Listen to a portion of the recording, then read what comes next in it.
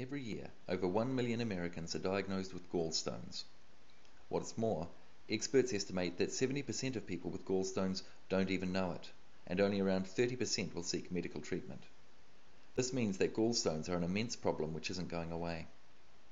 Gallstones themselves are hardened deposits, usually within the gallbladder.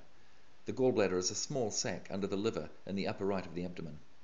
It stores bile, which helps us digest our food, especially fatty or oily meals. However, when the amino acids, salts, and cholesterol that make up bile become imbalanced, it can thicken into a sludge which impedes the gallbladder's performance. This sludge is what can eventually harden into gallstones. Gallstones vary in size, shape, and color depending on the imbalance which causes them. One thing that doesn't change, though, is the discomfort that they can cause when they block the bile ducts or irritate the gallbladder, liver, or pancreas. If gallstones are present and causing ongoing discomfort, one of the most common remedies is surgery. Depending on the individual case, surgeons may perform what is known as keyhole or laparoscopic surgery, removing the gallbladder and stones through a tiny incision.